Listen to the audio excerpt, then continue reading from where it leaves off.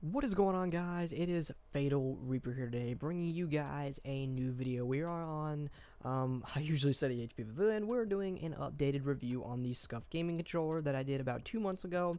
And if you haven't already, guys, be sure to hit that like button and subscribe as always. So if you were pointed this out to me and wondered if I could do an updated review, thank you for that. I was thinking about doing that, but never really got, I didn't even know the video had as many views as it does. It has over 1,000 views now, so thank you guys for that. And knowing how more popular it got and a lot more people have some questions, I'm going to go over a full dive of how well the controller's been and how it's holding up. So for those of you who don't know, I ordered a Scuf controller roughly 3 to 4 months ago. Now, the video of the original video you guys have probably seen. If you haven't already, you can go check that out. That was about a month after I got the controller, and that was 2 months ago was the video was posted.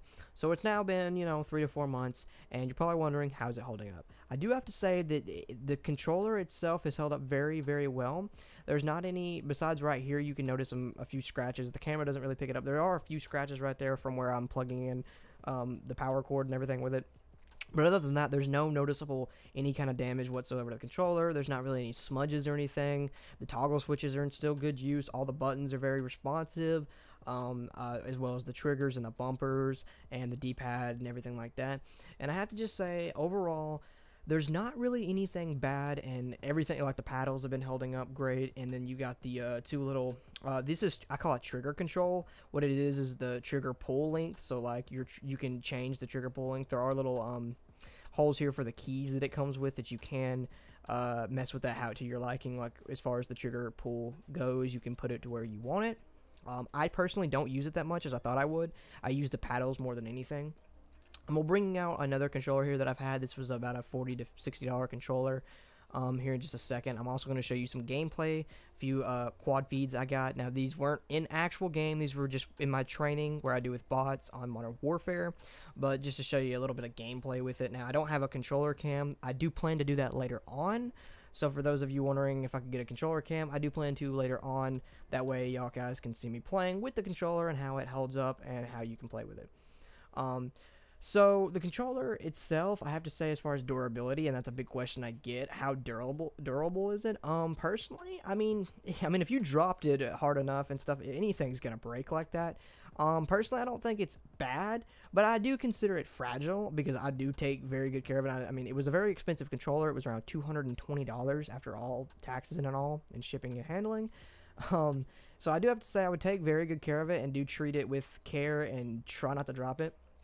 Now, I'm going to be going over some other things. So, one thing that people might find and they may not like about it themselves, I personally don't have this issue. I like it. But the controller is a lot lighter than other controllers like the one you're seeing next to it in the video. But the biggest thing that I will tell you, the best thing that I have to say overall after the 3 months after having the controller, by far the best thing is not the triggers or the paddles to me. It's the comfort. Like, this controller right here has got some good, like, little, I believe it's some type of leather or whatever, or rubber that's supposed to be really, really comfy. But personally, this controller, I don't know what kind of rubber this is on it or whatever, but it is just so comfy on the controller. I have to say the comfort on this thing is amazing when I'm playing games, especially for long periods of times. So I have to say, guys, hands down, this controller is still amazing.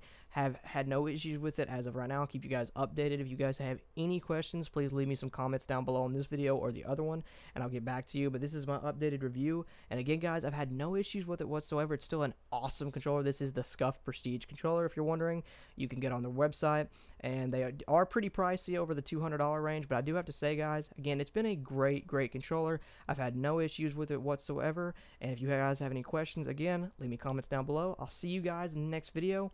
Thanks for watching, as always.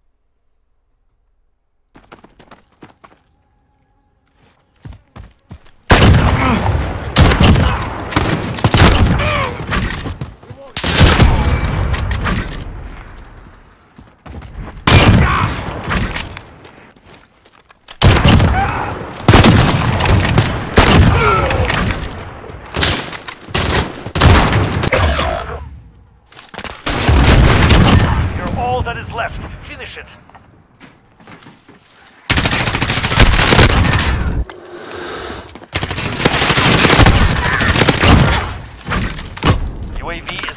flyover.